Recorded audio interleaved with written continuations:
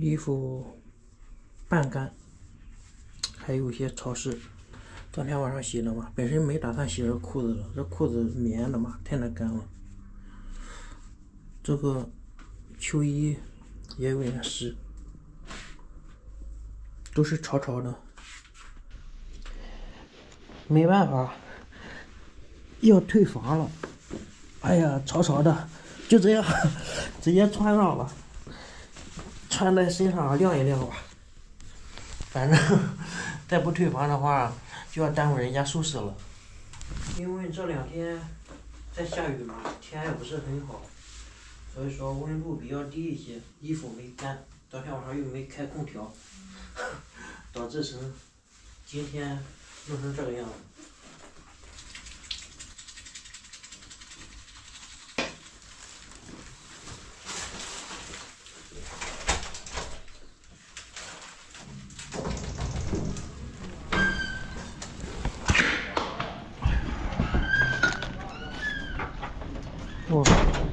昨天晚上下了一夜，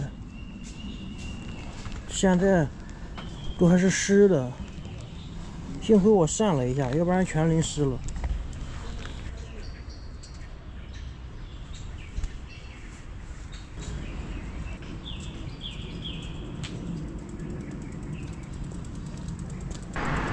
今天的天气预报显示还有1天的雨，明天就晴天了。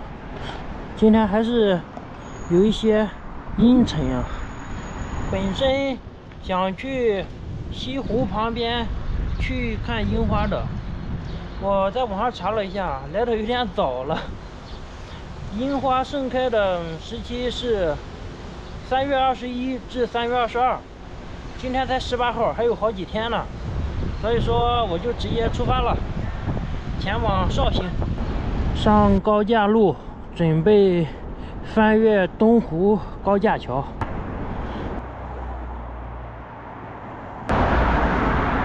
东湖大桥下面就是钱塘江，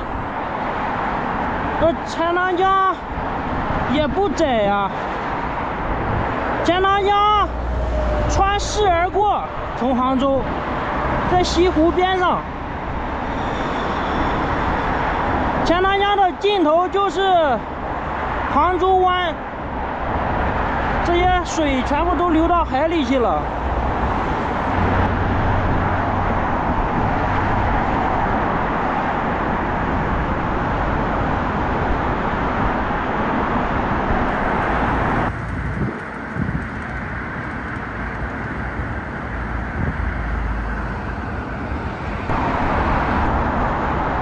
过桥了，过了桥的话就是杭州市萧山区，机场也在这边，一个国际机场。又开始下雨了，这会我看这个天是要下大的样子呀。有个朋友从绍兴追到了杭州，我真是服了，马上就过来了，在这里稍微等一下。把雨衣穿上，要不然全淋湿了。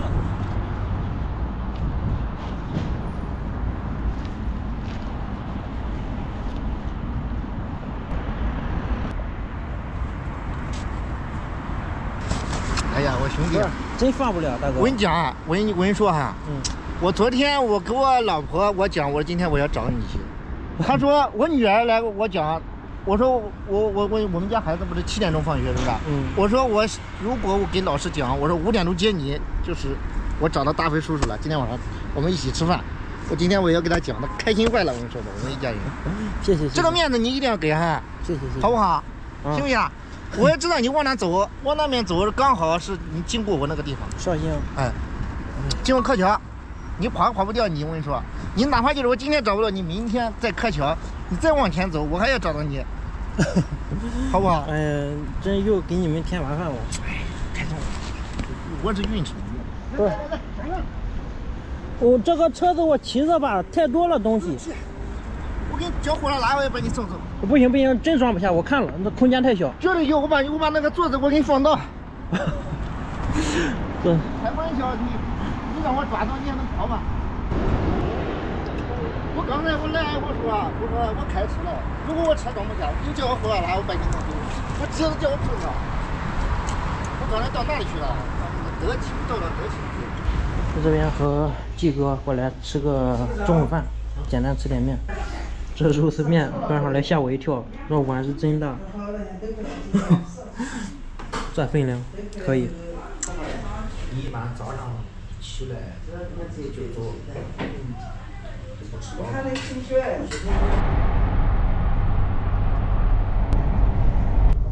复兴大桥，这是前往西湖的主桥，离市区最近的地方。和季哥驱车差不多有几公里吧，我们来到了西湖边上，旁边的话就是雷峰塔。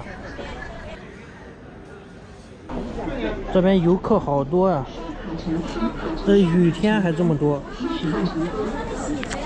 雷峰塔的票刷卡成功，刷卡成功。OK， 进去了。旁边好像还有个雷音寺吧，都是挺有名的地方。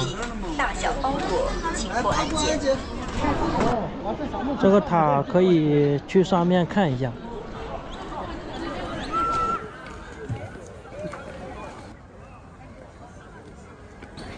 上塔的话，这边是可以坐电梯的，但是也可以走上去，但是有点远，差不多有个几百米，还是比较陡。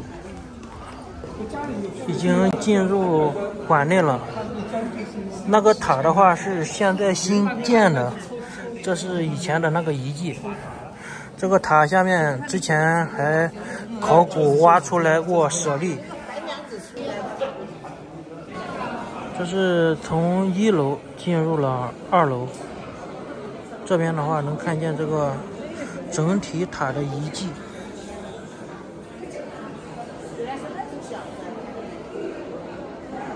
这个塔以前就是这个形状的，感觉好像是有点像石头山一样，是不是？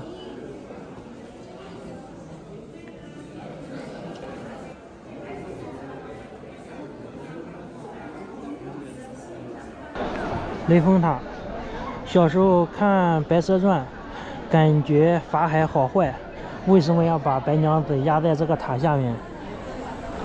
下雨天没想到人也还是这么多呀，人山人海。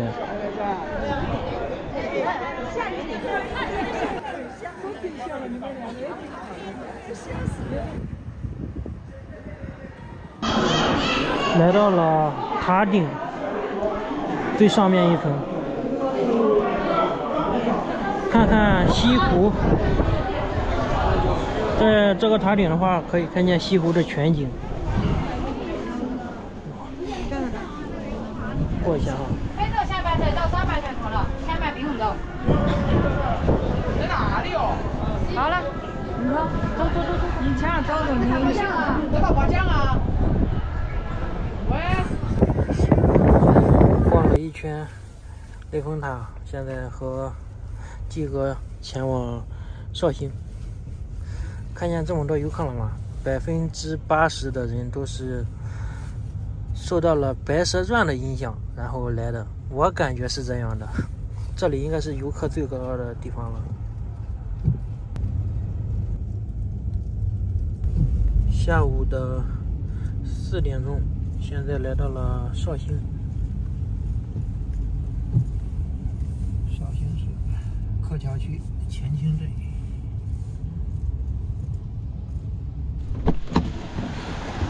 哎呀，到站。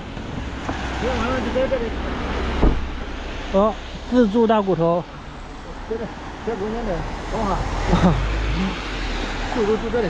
你拿个包，你自己充电。哦，我就充电宝卸一下。等一下，应该就拿一点吧。这个充电的，还有剃须刀。无人机的话就不带了，雨天也没法飞，一直在下了一天了。这雨天30公里没骑，直接到绍兴了。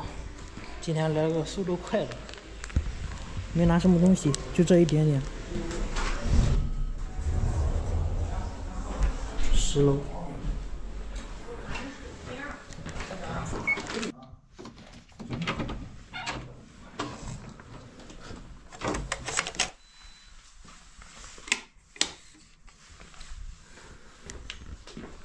这是一个湖景房，今天季哥又破费了。开玩笑，太破费了。呀，这干气氛，这景色好啊，看看。环境确实好，是不是啊？高层。这有个湖啊，而且离湖边很近。嗯。这是绍兴市的市中心。大板湖。啊。哦，这是柯桥区，这不是绍兴市。哦。柯桥区，这是柯桥，知道吧？离市区还有10几公里。嗯。差不多。这属于柯桥哈。柯桥区。柯桥。柯桥。嗯。这边建设的也不错。没去了，我5点准时起床。好的。你晚上喝什么酒？啤的白的？白酒。再看吧，到时候。我家有白酒，拿过来。啊。等着拿过来。先拿一瓶再说。到时候再说行吧？好。行。好的。你接孩子去。好的，好的。你休息吧。行，路上慢点。季哥去接孩子去了。我在这里休息一下。哇，今天季哥太热情了，搞得我实在是不好意思。今天他是从柯桥区开车，然后去桥头那边，然后拦我嘛，哎，这弄的，你说大老远的来回跑，又让他这么破费。今天晚上可以好好洗个澡，一个单人间标准间。这边的话就比昨天晚上住的地方好太多了，而且能看个柯桥区的夜景。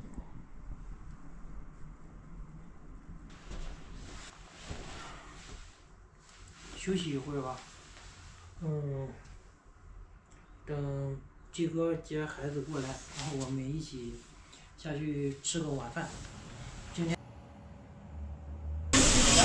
天晚上在楼下和于哥还有嫂子一家4口，今天还在这边吃个火锅炖。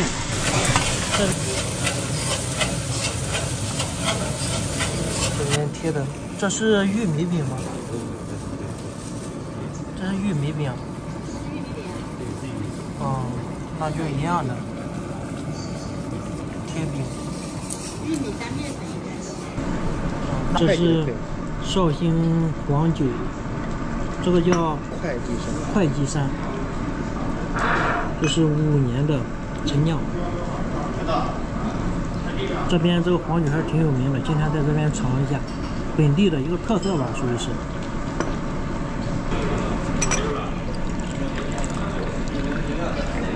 好，谢谢。真是黄色的哈，黄酒。黄色。那闻着味儿还行。谢谢哈，感谢季哥一家人的盛情款待。哪里？不要客气。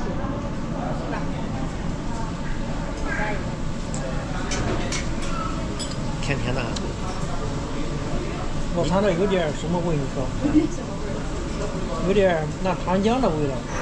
啊，因为我们家的糖浆，它就这个味道。有点像黄酒，就这个味道。这黄酒第一口的话，就有点小时候喝糖浆的那味道。好，欢迎大飞来到绍兴。其实我不是绍兴人哈，因为我在绍兴已经好多年，也可以说是也算是一个绍兴本地人了嘛。然后绍兴是绍兴水乡，绍兴最多的是水，各个水路非常大。然后呢，绍兴还有鲁迅，鲁迅故里，也在绍兴，还有古镇，相当多的古镇。绍兴最有名的还是一个黄酒。我们黄酒是绍兴会稽山女儿红，以前我们电视看的那个，是我们从小那时候喝的那个女儿红啊，对不对？还有一个现在是我们的国宴用酒，还有那个五岳龙山。其实绍兴人他就喝会稽山这个酒，来，你先喝个，这个酒微甜哈。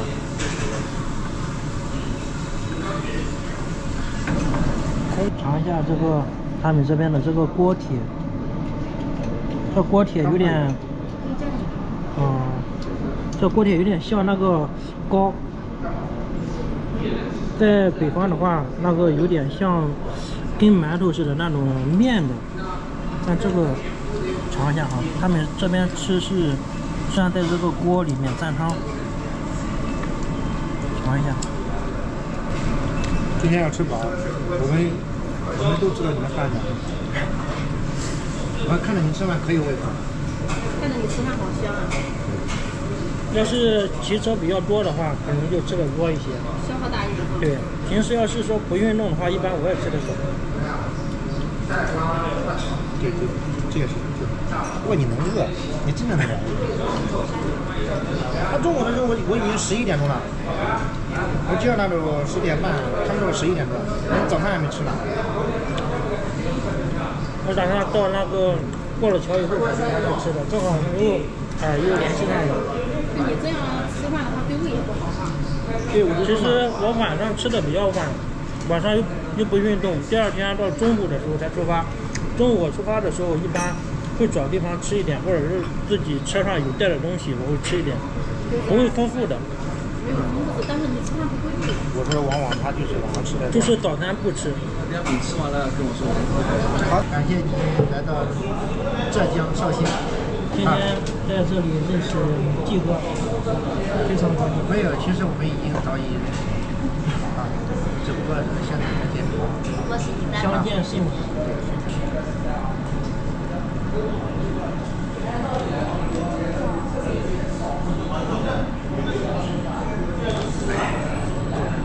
刚好，太开心了。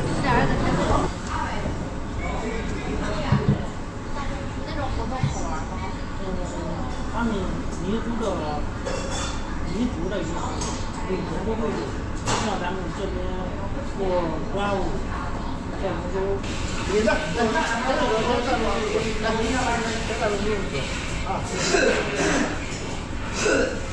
你别挤了他，你过来。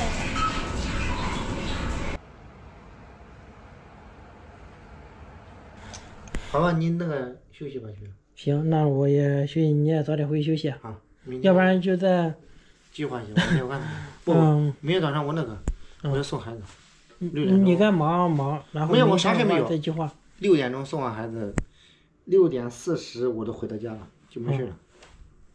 好吧？行哈，明天我也不安排那个跑步了，跑步可以搁一下，好吧？有可能是我4点钟有可能起来跑步了，有可能啊。4点钟。对，4点钟起来，4点半就跑步。季哥是一个运动爱好者，自律的，非常自律。有可能哈，但是明天看。真的，我要睡觉了，我不打扰你那个，你休息吧。行，那季哥，晚上早点休息吧，明天到时候咱们再计划。明天行了哈。好，早点休息。再见。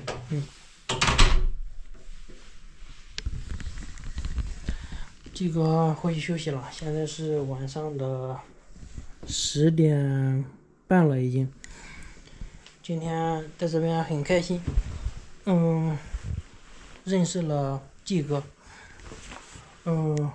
明天的话可能会在绍兴，然后稍微转一下，到时候我们明天的话再计划。明天是肯定会前往3界镇，因为我的快递什么一直在那边。今天因为就是一些小插曲嘛，可能是没有往前走30公里，这3公里还是季哥把我带过来的。休息了，今天的分享就到这里吧，在这里感谢大家的支持，明天见。